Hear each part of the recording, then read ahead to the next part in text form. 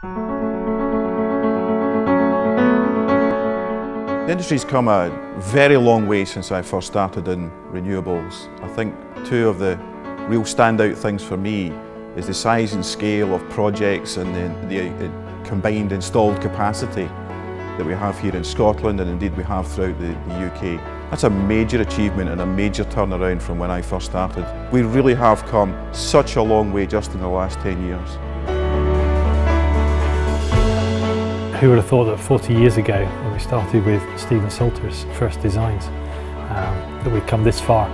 It's wonderful to have Flowwave and that facility that Flowwave offers here in Scotland. It's a great opportunity for Scottish industry to refine its expertise and to export that around the world. The fundamentals never change that are driving this industry.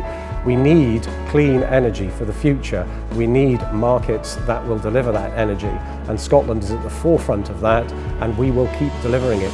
I go to many consultations and I hear people's concerns and doubts, mainly from older generations.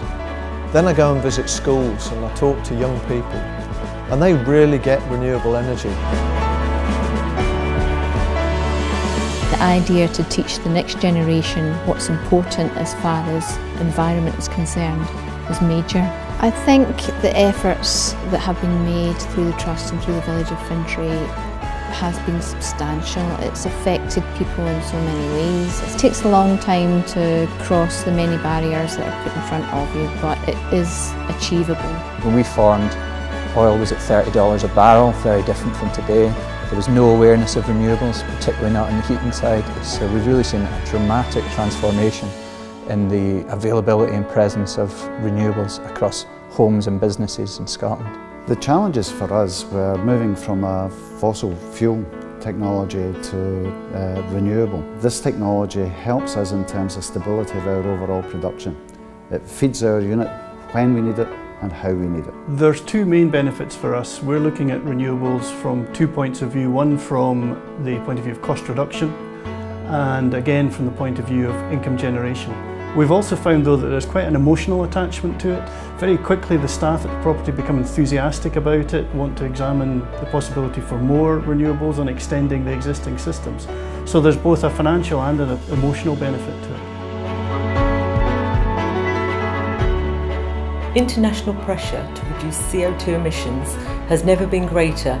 Therefore, it's crucial that we attract talent into the sector to help us achieve growth both now and in the future. When I started, renewables was thought of as more of a cottage industry, and people were very cynical that we would be able to deliver electricity at utility scale. I've been involved in wave, tidal, offshore wind industries, getting involved in technical, commercial, regulatory issues, interfacing with the public, and certainly I think there's a lot more room and opportunity for new people to come in and make their mark in the industry. What the industry needs is a continual pipeline of talent from apprentices through to management, with the ability to adapt and innovate to meet the exciting opportunities that lay ahead. Even today, I still get excited about seeing projects being delivered and seeing new wind farms appearing on the horizon. Not only renewable energy, but ongoing employment opportunities for future generations. Not just environmental sustainability, but commercial sustainability.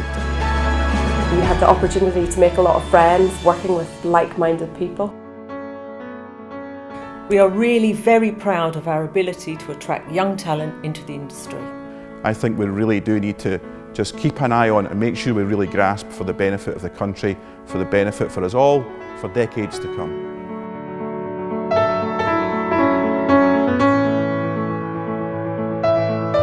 People will always need power, and that's going to have to come from green energy.